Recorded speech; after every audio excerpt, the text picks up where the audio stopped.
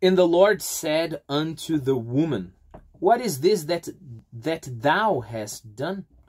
And the woman said, the serpent beguiled me, and I did eat. So after asking Adam what had happened, Adam told God that it was the woman's fault, and now God is looking at the woman and asking, what have you done? Again, instead of answering, I have eaten from the tree, the woman answers, who guided her, who fooled her, who deceived her, right? So the word beguile is to deceive. So basically she is saying, it's not my fault. You know, I was fooled. I was beguiled by the serpent, right? And the Lord God said unto the woman.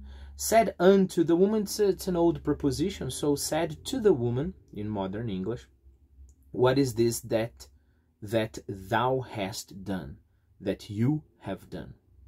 And the woman said, the serpent beguiled, fooled me, and I ate it. I did eat.